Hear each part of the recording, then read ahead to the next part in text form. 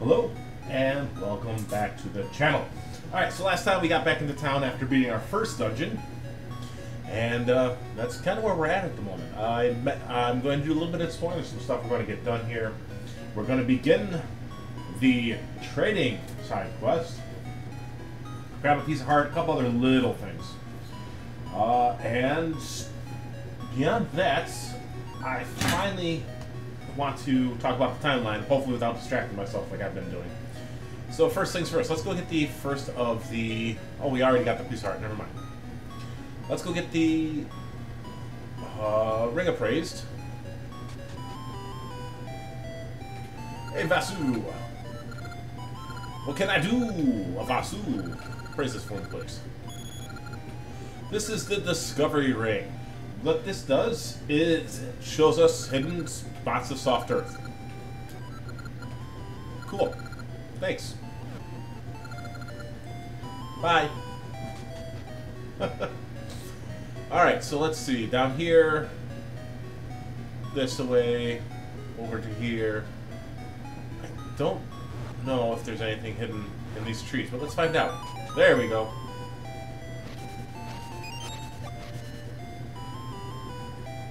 Shh, don't tell. I'll take the money. Thank you, sir. Alright. Unfortunately, we can't... Let's make it winter. I want to get whatever's in there. So we're going to come back here in 1 second once we make the town into winter. And we deal with this guy. Wait, young traveler. I'm a wandering prophet. They call me Sakura. Sakura to me, baby. I feel it. Spring, summer, autumn, and winter. The four spirits are calling you. Ooh. Make no mistake. The Temple of Seasons is still hidden in this world. If you can find the temple, then pay a visit to spirits who live there. Surely they can help you, blah, blah, blah, on your way. Farewell. Sip of coffee in, and we're good to torch the tree. There we go. Alright, I do want to also now equip you. Oh wait, let's get some more CDs.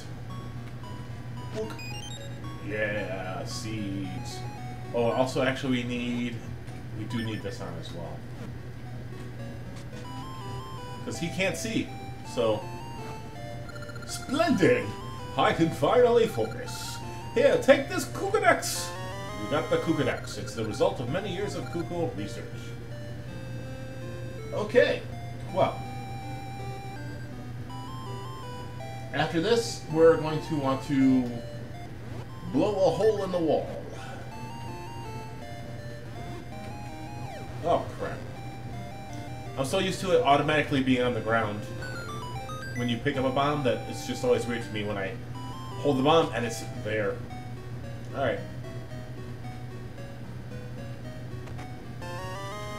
I was hoping for something a little bit better, but okay. 20 rupees, not too bad, I suppose. Alright, let's put the shield on so we don't drop flames and stuff everywhere we go, or bombs. Let's see. Anything else we can do in here? We got the heart piece.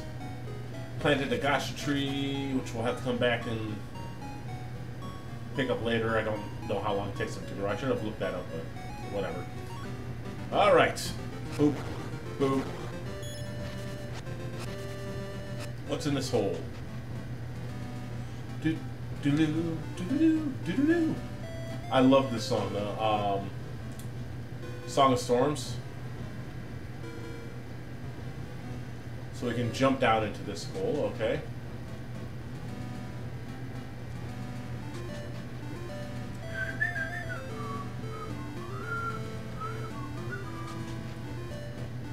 And there he is. It's this guy. Go around and go around. If I could just oil it, it would go around much more quickly. So he's looking for oil. Well, we have a Kukadex. We don't have oil. Though, honestly, like I said, I love this song.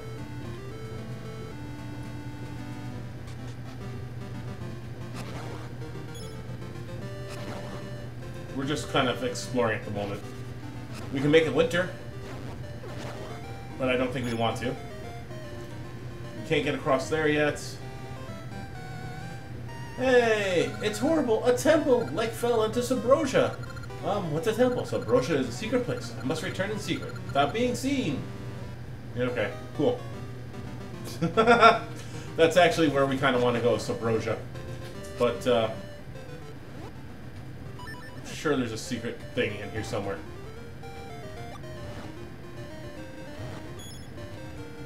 No?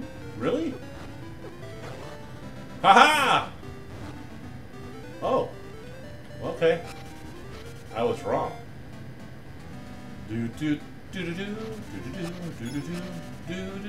Okay. Alright. How about what's in this tunnel? Why, it's the beach. Life's a beach. And Link. What do we got here? I want to get back to all of me mates and take the ship free. My cotton said, don't come back till you find me bell. Can someone take my place?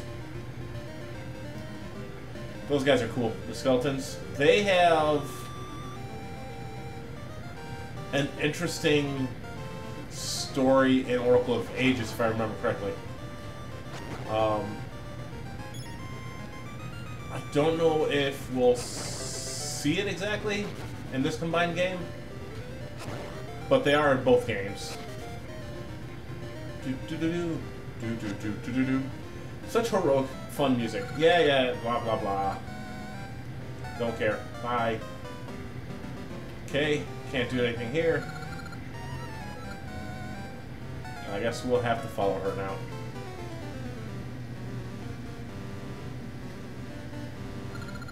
Ah, that's right, that's right.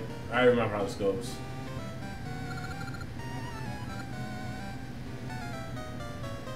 Whew.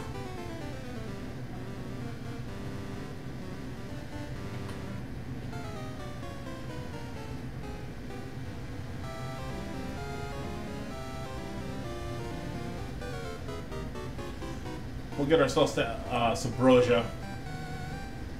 This music's kind of fun too, isn't it?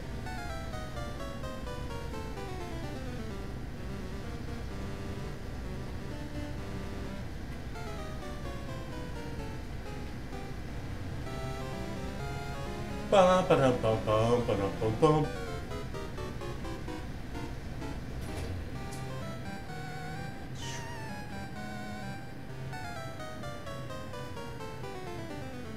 And then she leaves. But she doesn't! She's back! Aha! She tricked you. Kind of. Aha! I wonder what that means. Here we go. Alright, so here we are. This is Subrosia. It is an underground land that is a little bit smaller than the other map, but not by much. Alright, we want to go to the dance place.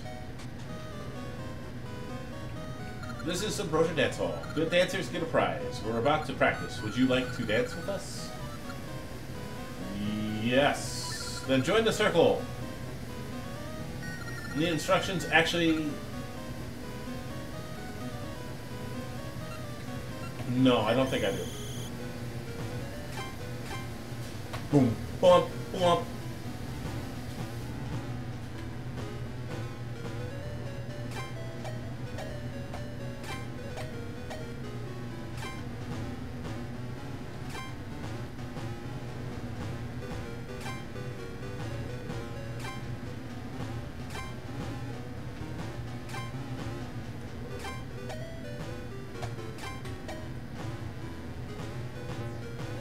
Brum, brum, brum. Okay, there. Sorry for being quiet there. Alright, and we get the boomerang! Yay! Which we actually need to get into the temple. Okay. Do. So, before I... Sorry to say that I did want to talk about the timeline a little bit, so let's do that. Legend of Zelda had, for a long time, no discernible timeline. It kind of just was. They're all stories that seem to involve similar, if not the same characters, but none of them were actually, you know, the same guy. It was always supposed to be a different Link for the most part, and a different Zelda. And so, it just didn't make too much... Got the hiccups here. Didn't make, you know... Do I... Burn. Alright, so we have to get the Rod of Seasons, which is what we're going to do here.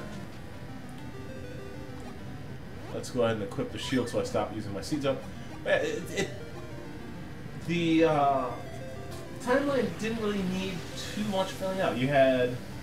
Remember, at the beginning of everything, you just had the two Nintendo games, Legend of Zelda, and then you had Adventure of Link.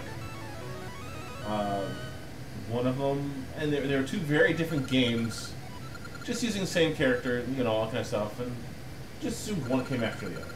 You know, Legend of Zelda 2, The Adventures of Link. But as more games came out, the timeline just didn't make sense. You know, is it always the same again? Is it always the same Link? All that kind of stuff. And so what ends up occurring is you I passed it up. I can't remember who broke down and admitted, but someone from Nintendo admitted there's a timeline. They have a timeline developed for the games, and it somehow makes sense. Now, it got very interesting because some of the games didn't look like they could work together. Because you figure you have, like, Ocarina of Time, where if you destroyed Ganon, and you go back to the past, like, is it like, you know, all that kind of stuff. So, turns out 3 timelines all converge at the beginning, right? So you've got a couple games at the very beginning of the timeline, and then you get up to a certain point, and the timeline splits into 3, with games occurring within certain timelines and not others. So let's begin with the first game that takes place in a timeline, with Skyward Sword. I've never played it. I've only watched games through play of it kind of stuff. I know what the story is for it. And now we can use Winter! Yay! And as such, you know, I'm not going to comment on the gameplay and all that kind of stuff, but it did have, like, the stamina meter that we found in Breath of the Wild, and some other little things that were... Thank you, Michael Tree. Some other things that were kind of, oh, that's who I wanted to go see, was him. Damn, forgot. We'll see him before we go pick up the next essence so we can see how big he got. Yeah, so Skyward Sword introduced the whole idea of an evil god, basically. And the Link in there and the Zelda in there are the very first Link and Zelda. Zelda is a reincarnation of the goddess Hylia, who was tasked with protecting the Golden Lands and Triforce from evil that was created by Din, Furore, and Nayru. So you have the 3 main goddesses who create the land, the Triforce, all that kind of stuff, and then you have kind of their subordinate, who is tasked with ensuring that the people, the place, and the mystical power are protected from evil.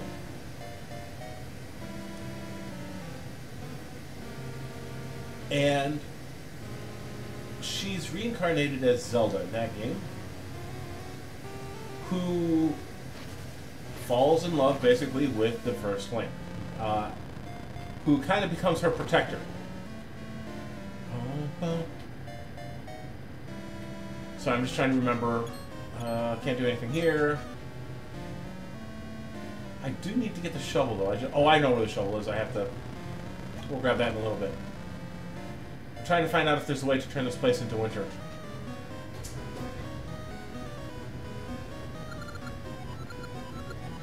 Alright. So they defeat this evil god or whatever, and he curses Link and Zelda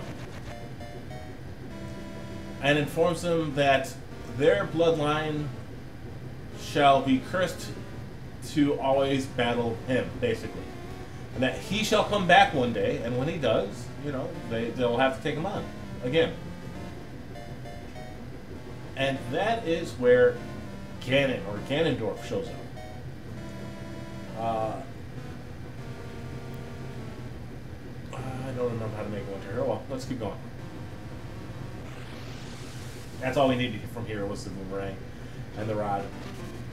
And so... And he's going to tell us how to use the rod. So...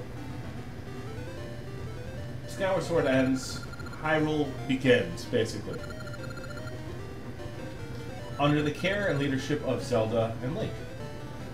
The next game that comes is much later in the series. Timeline-wise. You have the Minish Cap. Minish Cap doesn't have Ganon, but it does have a descendant of Zelda and a descendant of Link, who are childhood friends.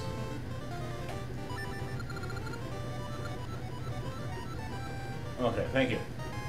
Sorry, he just tells us how to use the rod, which we want to do here. And go, poof! Winter! Ow. And Minish Cap deals with the Picori, who are a teeny tiny race, and the Picori Blade, and how, you know, the hero and all this kind of stuff. So it deals with some of the other, you know, possible legends of Hyrule, because it's not always Ganon. There is, you know, an evil force, all that kind of stuff, and it's kind of explained in Skyward Sword why evil seems to populate in Hyrule. I'm looking for a specific place real quick. And so you have the Minish Cap where Link must save Zelda from the curse of Vati, who is something of a evil wizard.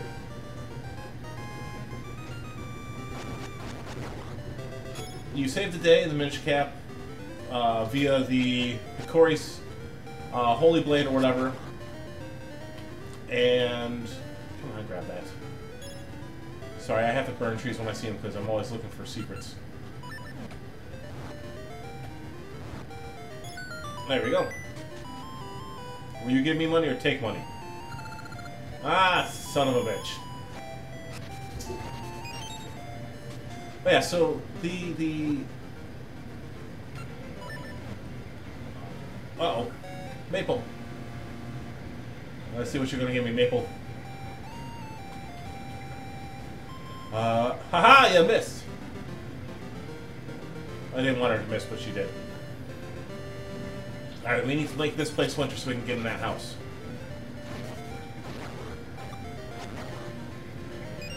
Let's see, I think... Yeah, I think there's a bombable wall, too.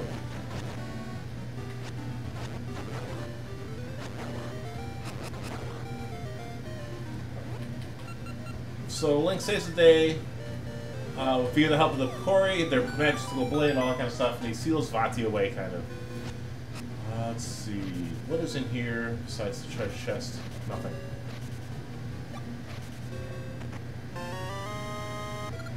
Yay, we got back all the rupees we lost. The next game in the timeline is Four Swords. Four Swords is based still on the Picori Blade, so even though the Master Blade is a thing, so the Master Blade is created in Skyward Sword. The Picori Blade is a whole different blade.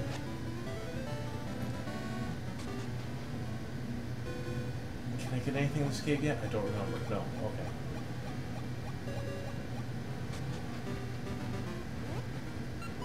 But the Four Swords basically deals with one of the special properties of the Picori Blade, which is creating clones. The Quarry Blade eventually does get the power to create duplicates of Link, but these duplicates fade after time in Minish Cap. Well, Four Swords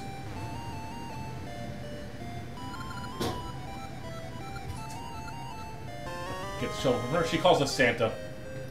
I don't remember what she calls you in the Japanese version, but it's not Santa.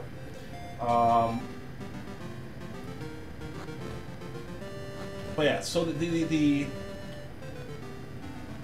Quarry Blade has the ability to split its user into four. And that's where Four Swords Adventures kind of takes place, is concentrating more on the ability of the sword to cause its user to multiply. Hey, look, it's another place. We'll go there later.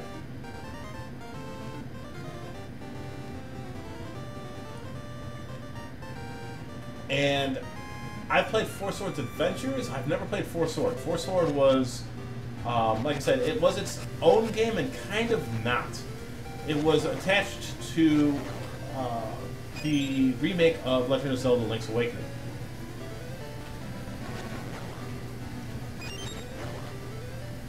Alright, so I want to go. We gotta make it winter. I kind of want to go back to town before we hit the second dungeon up, because we'll be going there shortly, so let's head back to town. Maybe.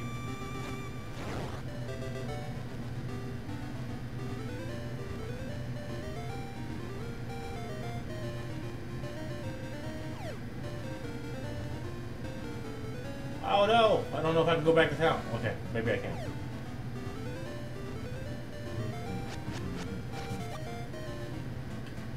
Okay, we're almost to town. I want to check out the Maku tree. But yeah, so Four Swords Adventures deals with, or Four Swords deals with, like I said, the mystical properties of the Quarry Blade. Later in the timeline comes Ocarina. Yeah, he did get a little bit bigger, not by much, but just a little. The next game in the timeline is Ocarina of Time.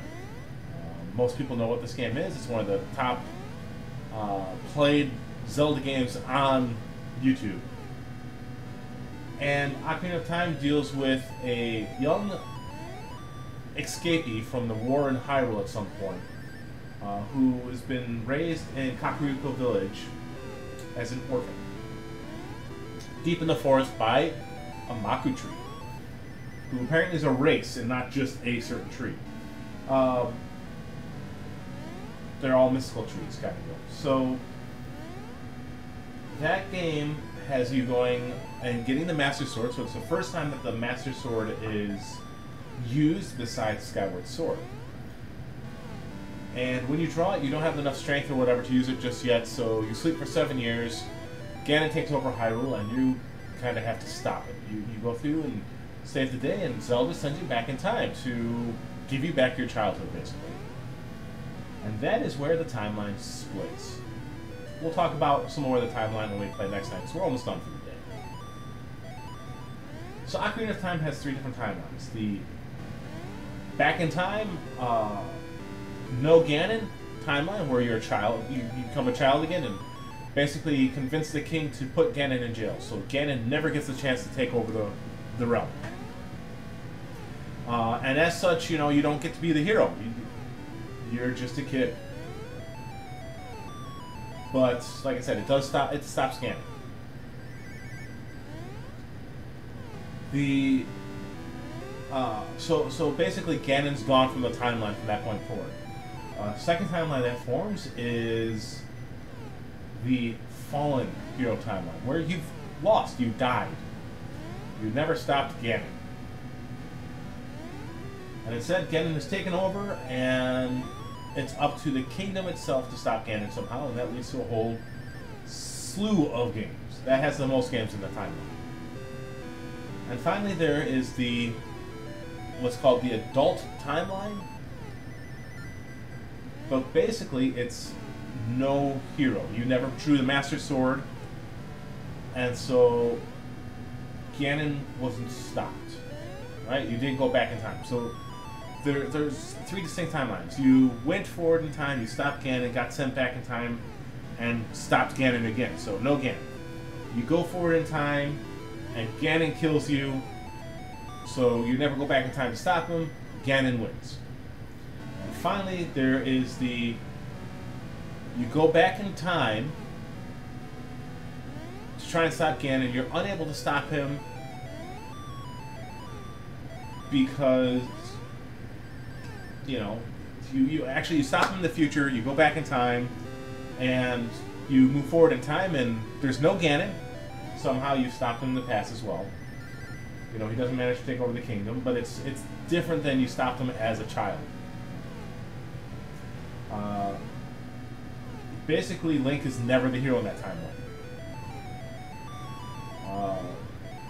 I have to look up that one a little bit further, but that's the basic explanation. Is Link never becomes the hero, and as such, once again, Ganon isn't stopped. And rather than having died, you never become the hero of time. And that's what it is. Sorry, I have a weird note in my thing. No adult hero.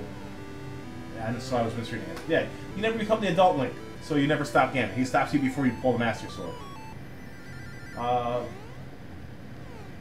That's about it. That's the 3 timelines. So there's 4 games that start off the series. There's 3 timelines that fill in the rest of the games. And the Oracle games actually take place on the Fallen Hero timeline. So we'll talk about that one next time. Until then, be happy, be healthy, and we're going to head off to the second dungeon. I'll see you then. Bye.